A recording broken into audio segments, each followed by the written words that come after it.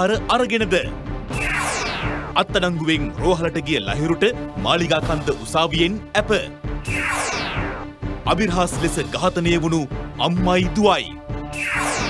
ජීවිත 3ක් අහිමි කරමින් යතුරුපැදි 3ක් එකම අනතුරක. ශ්‍රී ලංකාව පාකිස්තානයට ඊයේ කරපු දේ හෙටත් සිද්ධ කරයිද? ආසියානු කුසලානේ අවසන් සටන ස්වාධීන රූපවාහිනියනුත් රටටම.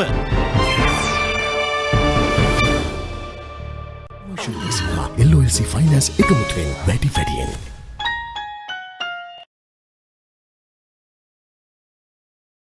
දායකත්වය විදෙස් මුදල් ඔබේ අතට පොල් සංවර්ධන අධිකාරයේ ව්‍යාපෘතියකි. නව ලයිෆ් බොයි කොහොම ස්වභාවික කොහොම සාරය සමග හානිකර පැරබන් රහිතයි. මදුරු කරදරේ නැත්වේ ජීවිතයට ලක්වෙන්න නින්ජාවේ ප්‍රයිස කමර්ෂල් ලීසිං හා LOLC ෆයිනෑන්ස් එකමුතුවෙන් වැඩි වැඩියෙන්.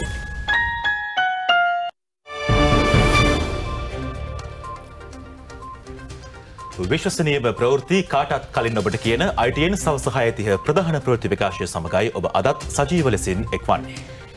භික්ෂුණී ශාසනය ආරම්භ වූ බිනරපුන් පොහෝ දිනය අදයි. එවෙනුවෙන් දිවයිනේ සෑම විහෙර විහාරස්ථානයකම පාහේ ආගමික වතාවත් සිදු කෙරෙනවා. සෑම පුන් පොහෝ දිනකම ස්වාධීන රූපවාහිනිය ගෙන එන සවනක් රැස් සජීව වැඩසටහන මෙවර රැගෙන ආවේ සවරගමුව බොල්තුඹේ සුමන සමන් දේවාල රාජමහා විහාරස්ථානයේ සිටයි. කාන්තාවන්ටද ශාසනික දොරගුළු විවර කරමින් භික්ෂුණී ශාසනය ආරම්භ කෙරුණේ අද වැනි බිනර පුරපසර සුක පොහෝ දිනකයි. මහා ප්‍රජාපති ගෞතමී දේවිය ඇතුළු කාන්තාවන් 500 දෙනෙකු සසුනට එක්වීමද මෙම උතුම් පොහොය දිනේදී සිදු වූ බව ශාසන ඉතිහාසයේ කියවෙනවා. පසුව යසෝදරා දේවිය ඇතුළු කාන්තාවන් විශාල පිරිසක් ප්‍රජාපති ගෞතමිය වෙත පැමිණ පැවිදි භාවය ලබා ගත්තා. ඒ අනුව භික්ෂු භික්ෂුණී උපාසික උපාසිකා ලෙස සිව්වණක් පිරිස සම්පූර්ණත්වයට පත්වන්නේද උතුම් වූ බිනර පුරපසළොස්වක පොහොය දිනේයි. අෂ්ට ගරු ධර්ම බුදුන් වහන්සේ විමසා ආනන්ද හිමියන් එය මහා ප්‍රජාපති ගෞතමී දේවියට පහදා දීමෙන් පසු ගරු ධර්ම ආරක්ෂා කරන බවට ප්‍රතිඥා ලබා දීමද මෙම උතුම් පොහොය දිනේදී සිදු වූ බවයි කියවෙන්නේ.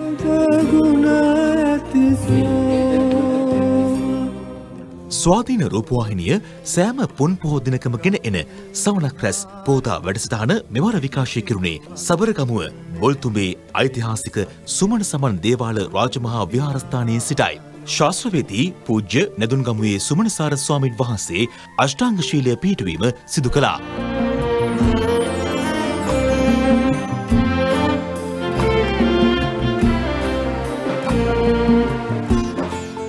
මෙය පෙර ලක්කඩ ගුවන්විදුලිය සෑම පුන් පොහෝ දිනකම ගෙන එන ශාසනාලෝක වැඩසටහනද මෙවර ක්‍රියාත්මක කෙරෙන්නේ බොල්තුඹේ සුමන සමන් දේවාල රාජමහා විහාරස්ථානයේ සිටයි.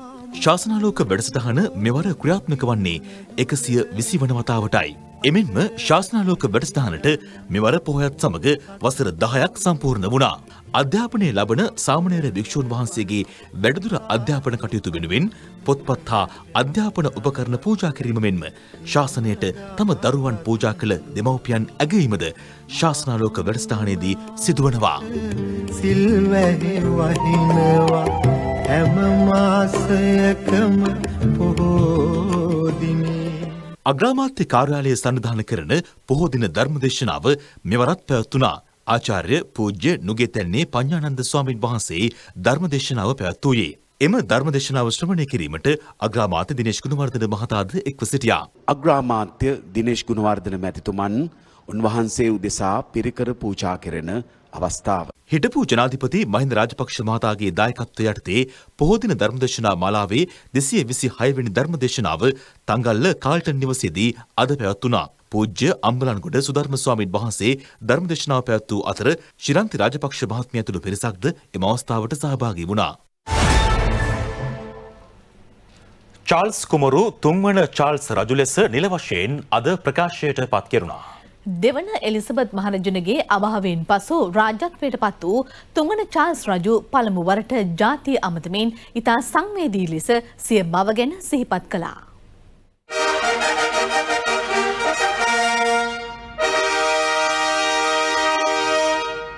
Officers of arms and the Sergeant at Arms will make the first and principal proclamation.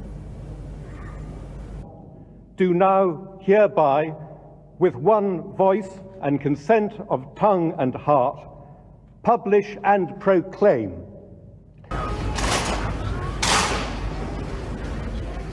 Charles කුමාරයා ඔහුගේ මව වන දෙවන එලිසබෙත් රැජනගේ අභාවය සිදු වූ වහම රජ බවට ප්‍රකාශ වූ නමුත් සාම්ප්‍රදායික හමුවකින් පසු ඔහුගේ භූමිකාව නිල වශයෙන් තහවුරු කිරීම අද පස්වරුවේ සිදු කෙරුණා.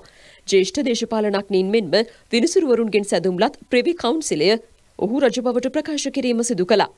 ශාන්ත ජේම්ස් මන්දිරයේ පැවති මෙම උත්සවය බ්‍රිතාන්‍ය රූපවාහිනී නාලිකා මගින් ප්‍රථම වරට විකාශය කළා.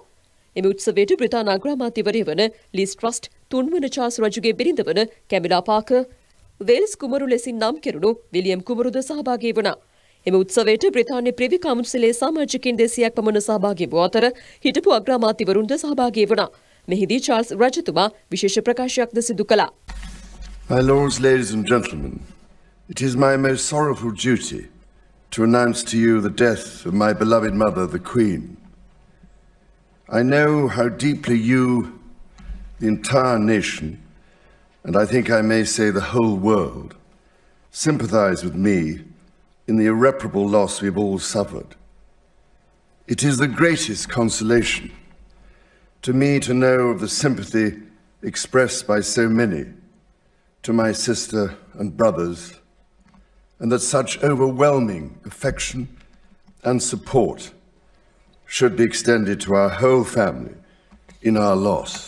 මේ අතර දෙවන එලිසබෙත් රැජනගේ අභාවයෙන් පසු රාජ්‍යත්වයට පත් වූ තුන්වන චාල්ස් රජු ප්‍රථම වරට ජාතිය ඇමතීම බකින්හැම් මාලිගයේදී සිදු වුණා. To my darling Mama, as you begin your last great journey to join my dear late Papa, I want simply to say this: thank you. Thank you for your love and devotion to our family and to the family of nations. බකින්හැම් මාලිගයේ වෙත පැමිණි Charles රජු වෙත ජනතාවගේ නුණුසුම් ප්‍රතිචාරයක් හිමි වූ අතර කාන්තාවක විසින් Charles රජුව සිප ගැනීම ජාත්‍යන්තර මාධ්‍යවල කතාබහට ලක් වූ කාරණයක් වුණා. And your name is Jenny. Jenny Asimini. What went through your mind? I've seen him in the front to me. I couldn't believe it. And I said to him, may I kiss you? He said, well, yes. So I grabbed him. And I'm very happy. දෙවන Elizabeth රැජනගේ අවමංගල්‍ය කටයුතු සිදුවන ආකාරය මේ වන විට ප්‍රකාශයට පත් කර තිබෙනවා. අභාව ප්‍රාප්ත එලිසබෙත් රැජනගේ දේහය පිළිබඳ අවසන් කටයුතු ලබන 19 වනදා සිදු කිරීමටයි නියමිතව ඇත්තේ. දේහය මේ වන විට ස්කොට්ලන්තයේ බැල්මොරාල් කාසල්හි තැන්පත් කර ඇති අතර ඉන්පසුව ස්කොට්ලන්තයේ බ්‍රිතාන්‍ය රාජ්‍ය නිල නිවස වන හොලිරූඩ් හවුස් මාලිගය වෙත රැජනගේ දේහය ගෙන යාමට නියමිතයි. ඉන්පසුව ඇයගේ දේහය ලන්ඩනය වෙත ගෙන යන අතර ඉන්පසුව දේහය වෙස්මිනිස්ටර් මාලිගයේ තැන්පත් කිරීමට නියමිතයි. බකින්හැම් මාලිගයේ සිට පෙරහැරකින් වෙස්මිනිස්ටර් ශාලාව වෙත ඇගේ දේහය රැගෙන යනු ඇති. ඉන් අනතුරුව රැජනගේ දේහය වෙස්මිනිස්ටර් ශාලාවේ සිට වෙස්මිනිස්ටර් ඇබේ දක්වා ගෙන යනු ඇති.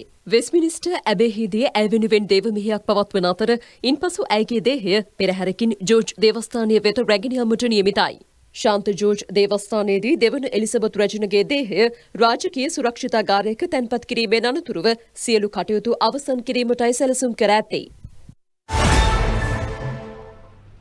ජාත්‍යන්තර සංවර්ධනය පිළිබඳ ඇමරිකානු ආධාර වැඩසටහනේ පරිපාලන නිලධාරී සමන්තා පව මහත්මිය 3 දින නිල සංචාරයක් වෙනුවෙන් දිවයිනට පැමිණියා. ඇය මෙරට කෘෂිකාර්මික කටයුතු වෙනුවෙන් අතිරේක ඇමරිකා ඩොලර් මිලියන 40ක් ලබා දෙන බවද ප්‍රකාශ කළා.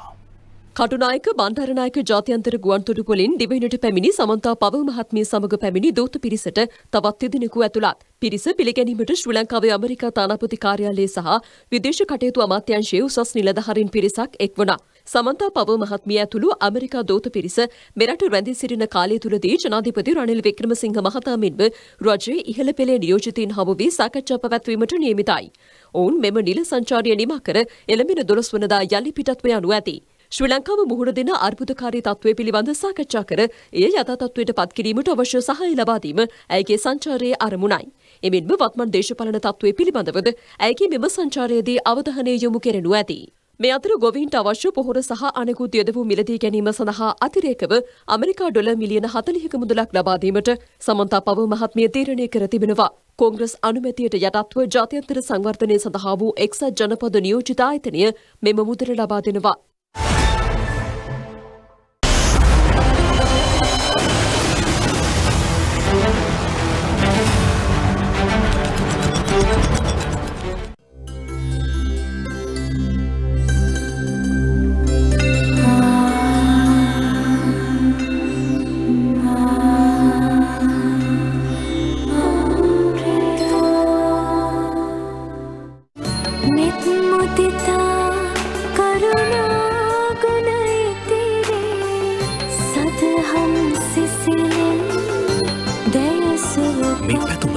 ඇති මහා පාන්ටැබ ලංකා බැංකුවෙන්.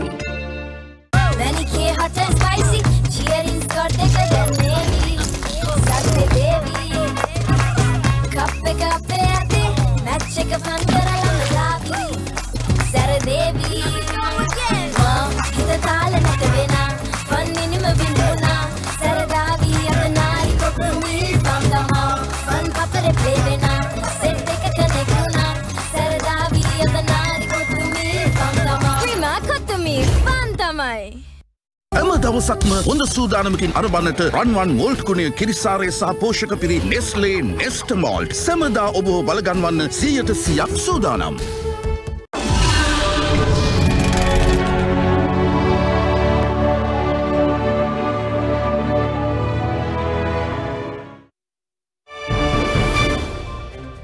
අත්අඩංගුවටගත් අන්තර් විශ්වවිද්‍යාල ශිෂ්‍ය බල මණ්ඩලයේ හිටපු කැඳවුම්කරු මෙන්ම අරගලයේ ක්‍රියාකාරකයෙකු වන ලහිරු වීරසේකර අප මත නිදහස් කෙරුණා. ඔහු අද අධිකරණ වෛද්‍ය නිලධාරියා හමුවට ඉදිරිපත් කිරීමෙන් පසු කොළඹ ජාතික රෝහලට ඇතුළත් කෙරුණා. අරගලයේදී ජීවිතක්ෂයට පත් වූ පිරිස අනුස්මරණය කිරීමේ වැඩසටහනක් ගාලුමුවදොරදී ඊයේ පැවතුණා. මේ අරගලේ පටන් ගත්තේ මේ රටේ මිනිස්සු එකට ජීවිත පරිත්‍යාග කරා. අපිත් එක්ක අරගලේ හිටපු රට පුරා ඉන්න සටන්කරුවන් අලකරකරුවන් දහස් ගාණක් හිරගත කරලා තියෙනවා. මේ අරගලේ ඉවර නෑ. ජනතාව බලය ගන්න කල් මේ අරගලේ ඉස්සරහට යනවා.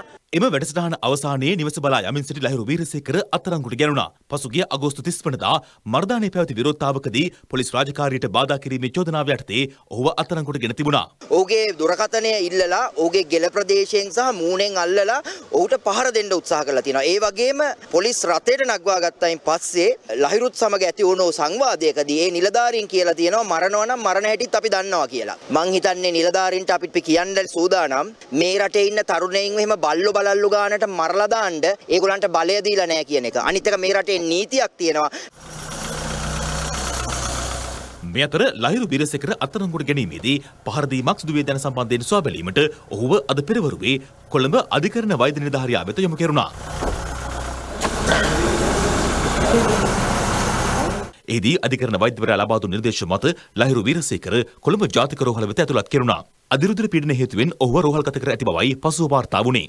අනතුරුව මාලිකා කන්ද වැඩ බලන මහේස්ත්‍රාත්වරිය කොළඹ ජාතික රෝහල වෙත පැමිණ ඔහු පරීක්ෂාවට ලක් කළා. පරීක්ෂා කිරීමෙන් අනතුරුව ලහිරු වීරසේකර අපමත මුදාහරණ ලෙසයි මහේස්ත්‍රාත්වරිය නියෝග කළේ.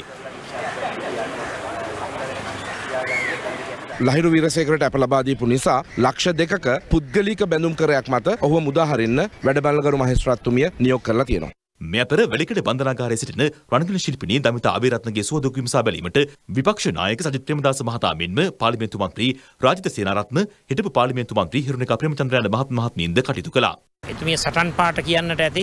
හැබැයි මේ හැමදේම කියන්නට ඇත්තේ මේ රටේ ජනතාවෙන්. අපි අහන්න කැමති මොන පදනමක් මතද මෙතුමියට මේ හිරිහැර කරන්න. මේක අපි දකින්නේ රාජ්‍ය ත්‍රස්තවාදයක් හැටියට. ජාතික ජනබලවේගයේ පාර්ලිමේන්තු මන්ත්‍රී හරිනි අමරසූරිය මහත්මියද බන්ධනාගාරයට පැමිණ දමිතා අබේරත්න මහත්මියගේ සුවදුක් විමසා බැලුවා. ඇය අසනීප තත්වයෙන් ඉන්නේ. ડોක්ටර් කෙනෙක් බලලා එයාව රෝහලට ඇතුල් කරන්න කියලා ටිකට් එකක් ලියලා කියලා කිව්වා. පෙරේදා යම් කිසි හේතුවකට එයාව ඉස්පිරිතාලයට ඇතුල් කළා නෑ. තාම අද වෙනකනුත් හරිම කනගාටුයි. ඇතුලේ ඉන්න ඕන අය ඉන්නේ එළියේ. ඒක තමයි මේ රටේ අසාධාරණේ.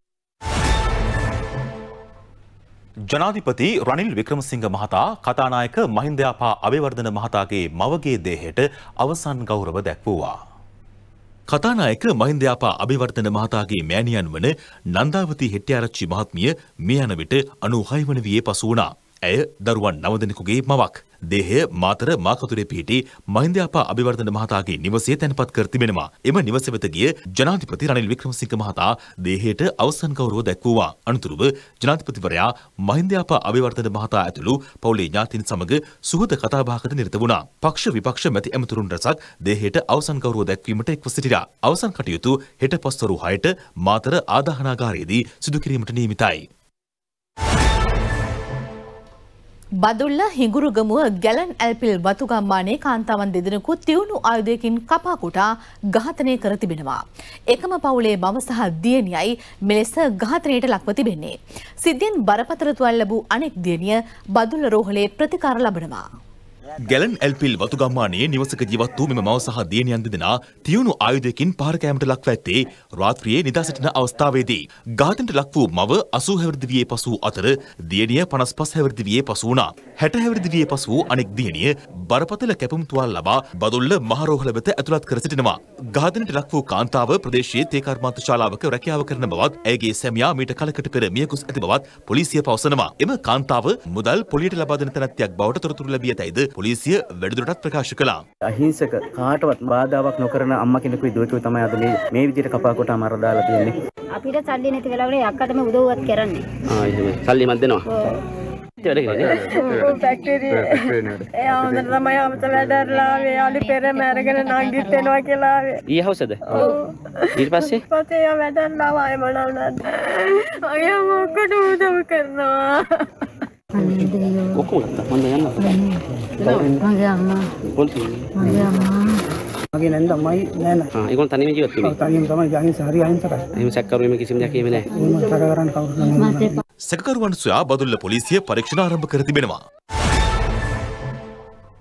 කොළඹ මහනුවර ප්‍රධාන මාර්ගයේ කෑගල්ල රන්වල ප්‍රදේශයේ ඊයේ රාත්‍රියේ සිදු වූ අනතුරකින් තරුණයන් 3 දෙනෙකු ජීවිතක්ෂයට පත් වුණා. මේ ඇතුළු තවත් පුවත් කිහිපයක් කෙටියෙන් දකිමු දැන්.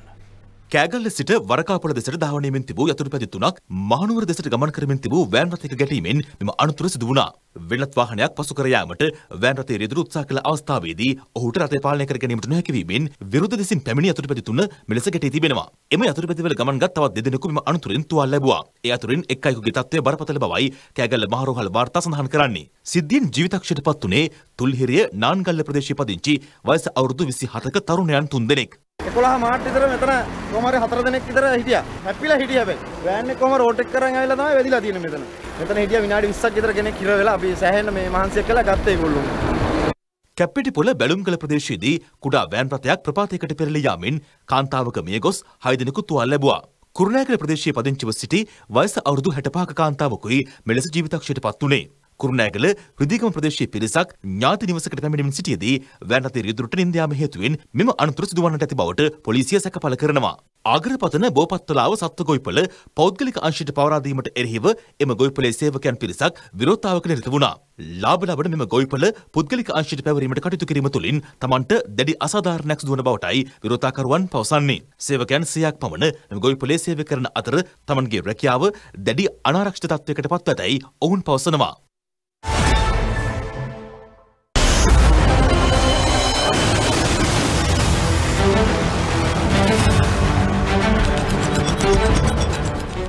Pears baby cream රුපියල් 30ක වාසියක්. දැන් රුපියල් 150යි. නිල් එක ටොයිලට් එකට රතු එක බාත්රූම් එකට දැන් ඔබත් ගන්න හාපික් චැලෙන්ජ් එක. වැඩිපත්කම් නිසා ස්ථාවරත්වය වැඩියෙන්. දෙවෙනි පුරා ශාඛා දැන් වැඩියෙන්. හොඳම මූල්‍ය සැලසුම් වැඩියෙන්. commercial leasing හා LOLC finance එකමුතුවෙන් වැඩියෙන්. ජීවිතේ සමහර ඇත්ත බිමට හරි ළඟයි. ගෙපිම විෂබීජ නසන දස ගුණයක ප්‍රබල ආරක්ෂාවකින් ලයිසෝල් ගෙපිම බිමක් පමණක් නොවන හින්දයි. ඕනම නෙට්වර්ක් එකකට සීමාවක් නැතුව 4 රාතේ කෝල් කරන්න ඩයලොග් කෝල් බ්ලාස්ටර් රුපියල් 650කට ඕනම නෙට්වර්ක් එකකට අන්ලිමිටඩ් කෝල්ස් ඇක්ටිවේට් කිරීම රීලෝඩ් හෝ මයි ඩයලොග් ඇප් මගින්.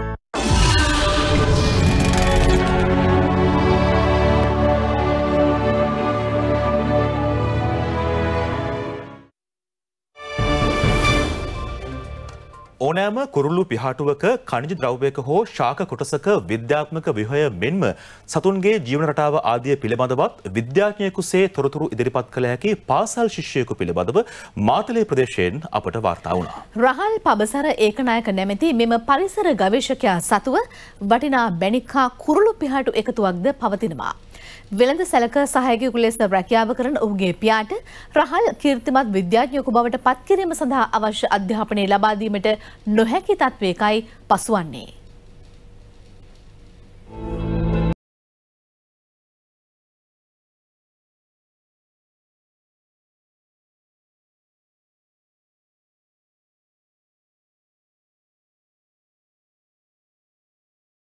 ඒක දිහා බලලා ඒකේ තියෙන එක එක කැරක්ටරිස්ටික්ස් ඇනලයිස් කරලා ඒවා ඩයග්‍රෑම්ස් ඇඳලා ඒවා ගැන ස්ටඩි කරන එක තමයි පොඩි කාලේ ඉඳන් මම කරන්නේ. ඒ වගේම තමයි මොකක් හරි කණිජ ධාතුවක් හම්බුනම ඒකේ තියෙන හැම අංශුවක්ම විශ්ලේෂණය කරනවා. ඒක ස්පටිකේ අඳිනවා, ඇඳලා ඒක අධ්‍යයනය කරනවා. ඉතින් ඒ හින්දා පොඩි කාලේ මට සමහරු කියනවා මම ජෙමොලොජිස්ට් කෙනෙක් වගේ කියලා. මගේ ගාව ජෙම් කලෙක්ෂන් එකකුත් තියෙනවා. ඒ අතර ගොඩක් රෙයා ජෙම් වැරයිටිස් දෙකක් තියෙනවා. ඊට අමතරව මගේ ගාව කුරුල්ලන් විශේෂ 1000ක පමණ පිහාටු එකකුත් තියෙනවා. ඒ අතර ගොඩක් දුර්ලභ යාන විකෘතීන් වලින් ඇතුණු කුරුල්ලන්ට සහ ස්වභාවිකව දෙමුහුන් ඊටම දුර්ලභ වර්ගයේ පක්ෂීන්ගේ පිහාටුත් තියෙනවා. ඒ වගේම ලෝකයේ කිසිම විද්‍යාඥයෙකුගේ පිහාටු එකතුවක නැති ඊටම දුර්ලභ ගණයේ පිහාටුවකුත් ඒ අතර තියෙනවා. ඒක ගොඩක් දුර්ලභ එකක්. ඒකේ ජෛවීය වටිනාකම ගොඩක් වැඩි.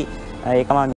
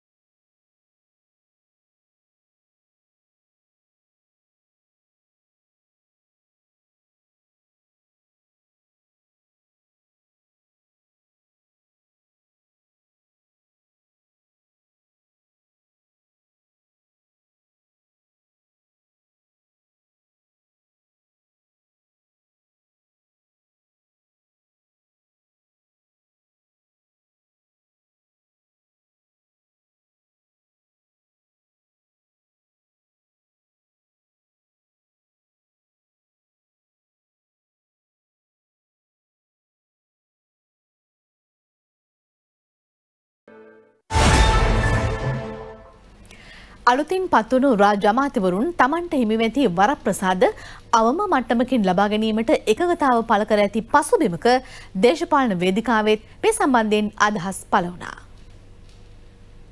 චක්‍රලේඛනයක් නිකුත් කරා. ඒ චක්‍රලේඛනය තමයි 2016 අප්‍රේල් මාසයේ 19 වෙනිදා. ඒ චක්‍රලේඛන අනුව ගරු අමාත්‍යවරුන්ට ලබා දී ඇති ප්‍රතිපාදනයේ එලෙසින්ම ගරු රාජ්‍ය අමාත්‍යවරුන් සඳහාද වළංගු වනු අතර ඇත්තකට රාජ්‍ය අමාත්‍යවරයෙකුට නොලැබෙන එකම දේ ඔහු කැබිනට් මණ්ඩලයට සහභාගී වන්නේ නැති එක විතරයි. එහෙනම් ඒකනේ ඉන්ධන මිල ඉහළ යන්න මන්ත්‍රීවරුන්ට ලැබෙනවා වැඩි ලැබෙනවා විතරක් නෙවෙයි ඒවා අතට මුදල් ලෙස ලැබෙන්නේ. අද මේ පත් වෙලා ඉන්න රාජ්‍ය ඇමතිවරු රටට බරක් වෙන්න නෙමෙයි රටේ වැඩක් කරන්න මේ පත් වෙලා ඉන්න රාජ්‍ය ඇමතිවරු වැඩ කරලා පෙන්නලා තියෙනවා. මේ රටේ මහානායක හමුදුරුවෝ කිව්ව සර්වපාක්ෂික ආණ්ඩුවක් හදන්න. අරගලයේ කට්ටිය කිව්ව සර්වපාක්ෂික ආණ්ඩුවක් හදන්න. රාජ්‍ය ඇමතිවරු 37ක් පත් කරාට ඒ කිසියම් අමාත්‍යාංශයකට අලුතෙන් සල්ලි වෙන් කරන්නේ නැහැ. 37 ළම මොකටද පත් කරේ? වාහන ටිකයි පඩිය අරගෙන සතුටෙන් ඉන්නව ඇරෙන්න මොකක්වත් කරන්න වෙන්නේ නැහැ. ඒක ලස්සනට කියනවා අපි ගන්නේ മന്ത്രി පඩිය. උන් 10000 එතනින් අඩු වෙන්නේ. තෙල් වලට යනවා ලක්ෂ 4ක්.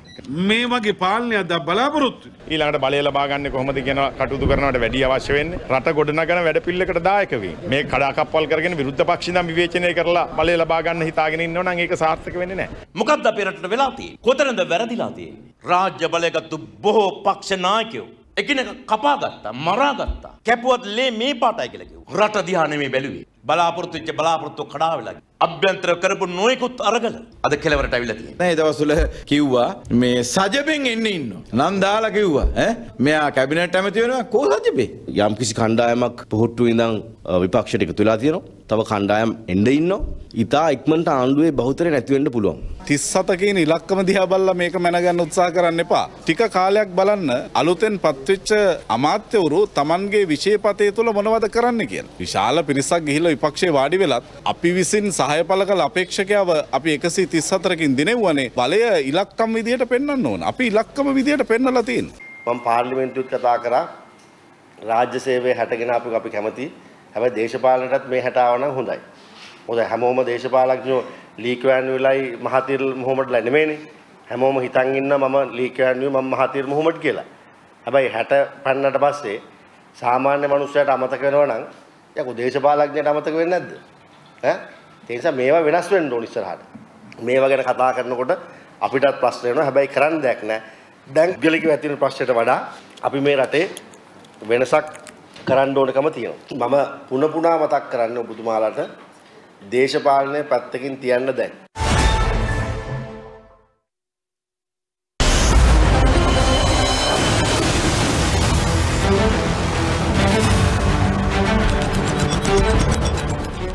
දවසක්ම හොඳ සූදානමකින් අරබන්නට රන්වන් මෝල්ට් කුණේ කිරිසාරය සහ පෝෂක පිරි නෙස්ලේ නෙස්ටමෝල්ට් සැමදා ඔබ බලගන්වන්න 100% සූදානම්.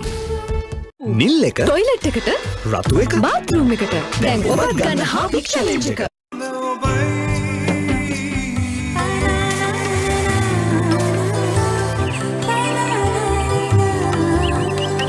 පැදුමන් මල්ලිය සරසා මුදුන් මල් කඩට කිරුල තබා රණින් කිරුළු හිස හිස බලදා සිව්කොන කිරුලින් එකරු කළා මහජන හිස පැනදූ කිරුලයි 800 වසක් පුරා ජාතියක් විශ්වාසය තිබූ ලොතරැයි ලොවේ කිරුළ මහජන සම්පත දැන් සතියේ දින 7ම මහජන සම්පත රටටම සම්පත.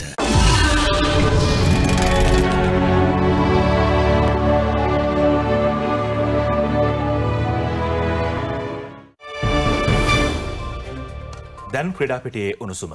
ආසියා කුසලාන ක්‍රිකට් තරගාවලියේ සුපිරි සිව් දෙනාගේ වටේ අවසන් තරගයක් ජයග්‍රහණය කිරීමට ශ්‍රී ලංකා කණ්ඩායම ඊයේ සමත් වුණා. ඒ අනුව අවසන් මහා තරගයේදී ශ්‍රී ලංකාව සමග තරගවලදී සුදුසුකම් ලබා සිටින පාකිස්තාන කණ්ඩායමයි ඊයේ දිනේ කඩලු 5කින් මෙලෙස පරාජයට පත් කෙරුණේ. මේ අතර හෙට පැවැත්වෙන ආසියානු කුසලාන ක්‍රිකට් තරගාවලියේ අවසන් මහා තරගය වසන්තම් ටීවී නාලිකාවේ මෙන්ම ITN නාලිකාවේද සජීව ලෙස විකාශය කෙරෙනවා. Sri Lanka versus Pakistan. Azam. What we felt anyway was a slightly strange decision. පාකිස්තානයට එරෙහිව ඊයේ පැවති තරගයේ කාසියේ වාසිදිනු ශ්‍රී ලංකා කණ්ඩායම පළමුවෙන් පන්දුවට පාර දීමේ අවස්ථාව පාකිස්තානුවන්ට ලබා දුන්නා. ඒ අනුව පාකිස්තාන ආරම්භක ප්‍රතිකරුවන් ලෙස පිටිට පිවිසි ප්‍රාරාත්මක ප්‍රතිකරු මොහමඩ් රිස්වාන් ලකුණු 14කට දබා ගැනීමට ශ්‍රී ලංකා පන්දු යවන්නන් සමත් වුණේ තරගයේ සිව්වන පන්දු වාරයේදී. Brilliantly bowled. ෆකාර් සමාන් ලකුණු 13කට දැවී ගියා. ඉනිමේ වැඩිම ලකුණු ලාභියා වූ නායක බාබර් අසාම් ලකුණු 30කට දැවී ගියේ වනිදු හසරංගගේ පන්දුවක් හමුවේ. Bowling across the line. The pressure was telling. Beautifully bowled Hassan. විශිෂ්ට පන්දු යෑමක නිරත වූ වනිදු හසරංග ලකුණු 21කට කඩලු 3ක් මිද හෙළුවා. යනුව පන්දු වාර 19යි එක් පන්දුවකදී සියලු දෙනා දැවී පාකිස්තාන කණ්ඩායම ලබා ගත්තේ ලකුණු 121ක්. That will be the end of the innings. පිළිතුරු ඉනිම ආරම්භ කරමින් ශ්‍රී ලංකා ආරම්භක ප්‍රතිකරුවන් ලෙස පැතුම් නිශ්ශංක සහ කුසල් මෙන්ඩිස් පිටිට පිවිසියත් මෙතෙක් තරගාවලියේ සාර්ථක ප්‍රතිකරුවා වූ කුසල් මෙන්ඩිස් ලකුණු නොලබා ක්‍රීඩාගාරය වෙත හරවා යැවීමට පාකිස්තාන වේගපන්දු යවන්නන් සමත් වුණා. ධනුෂ්ක ගුණතිලකද ලකුණු නොලබා දැවී ගියේ හැරිස් රවුෆ්ගේ පන්දුවක් හමුවේ උඩ පන්දුවක් ලබා දෙමින් ධනංජය සිල්වා ලකුණු 9කට දැවී ගියා. ඉන් පසුව පිටියේ එක් වූ පැතුම් නිශ්ශංක සහ බානුක රාජපක්ෂ ලකුණු 51ක අගනා සමතාවක් ගොඩනැගුවේ ශ්‍රී ලංකා කණ්ඩායමට ජයග්‍රහණයේ දොරගුළු විවර කරමින් බානුක රාජපක්ෂ ලකුණු 24කට දැවී ගියා. නායක දසුන් ශානක ලකුණු 21යි. විශිෂ්ට ඉනිමක් ක්‍රීඩා කළ පැතුම් නිශ්ශංක නොදෙවී ලකුණු 55ක් රැස් කළේ එක් 6 පාරක් සහ 4 පාර 5ක්ද සමගයි. ඒ අනුව පන්දු වාර 17කදී කඩලු 5ක් පමණක් දැවී ලකුණු 124ක් ලබා ගනිමින් තරගය ජයග්‍රහණය කිරීමට ශ්‍රී ලංකා කණ්ඩායම සමත් වුණා. තරගයේ වීරයා වනිදු හසරංග. අතරම ලොකු කොන්ෆිඩන්ස් එකක් තියෙනවා. මොකද අපි දැන් තරඟ 4ක් ජයග්‍රහණය කරලා තියෙනවා. නමුත් මම හිතන්නේ පාකිස්තානයේ ඉතාමත් හොඳ කණ්ඩායමක්. විශේෂයෙන් මතක් කරන්න ඕනේ පාකිස්තාන් ගිය වෙලේ වනිදු හසරංග තමයි අපිව මෙහෙව්වේ තරඟාවලිය ජයග්‍රහණය. මොකද තරඟාවලිය වීරයා වුණෙත් මෙයා. ඉතින් අද තරගෙත් වීරයා මෙයා. මම හිතන්නේ වනිදුගෙන් අපේ බෝලිං යුනිට් එක ගොඩක් වෙලාවට ඩිපෙන්ඩ් වෙනවා. මොකද වනිදු අඩුවට දාලා විකට් ගන්නවා කියන්නේ මෙයාගේ වටේ මහේෂ් ඉන්නවා. DDS අද බෝල් කරා හොඳට. ඒ වගේම ෆාස්ට් බෝලර්ස්ලා ඔක්කොමල්ලා හොඳට එනර්ජටික් වෙලා බෝල් කරනවා. ඉතින් ඒක තමයි බලාපොරොත්තු වෙන්නේ. Astra Good Breakfast Fund එකට සෑම Astra ග්‍රෑම් 250කින්ම රුපියල් 5ක් බැර වෙනවා.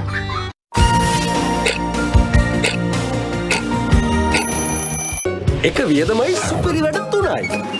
3-in-1 action දෙන්නේ දේව ෆ්‍රෙෂ් විතරමයි. නව වෙල්වෙට් ජීවයෙන් පිරි බවුන්සි සමකට. ඉතින් අද වනිදුගෙන් ඒ ආපු ස්පෙල් එක හින්දා කණ්ඩායම ඉතාමත් අඩුවට පාකිස්තාන කණ්ඩායම සීමා කරන්න හැකි වුණා. ඉතින් මම හිතන්නේ වනිදු ගොඩක් ලොකු රෝල් එකක් තියෙනවා ඉස්සරහා මැච් එකේදී. ආසියානු කුසලාන ක්‍රිකට් තරගාවලියේ අවසන් මහා තරගය පාකිස්තානයේ සහ ශ්‍රී ලංකාව අතර හෙට පැවැත්වීමට නියමිතයි. සුවහසක් ප්‍රේක්ෂක ජනතාව වෙනුවෙන් තරගය සජීව ලෙස වසන්තම් ටීවී නාලිකාව මෙන්ම ස්වාධීන රූපවාහිනිය ඔස්සේද විකාශය කෙරෙනවා. මේ අතර ගාලු මුදුර පිටියේදී විශේෂ පුළුල් තිරයක් ඔස්සේ හෙට පැවැත්වෙන අවසන් මහා තරගය විකාශය කිරීමටද සියලු කටයුතු සූදානම් කර තිබෙනවා.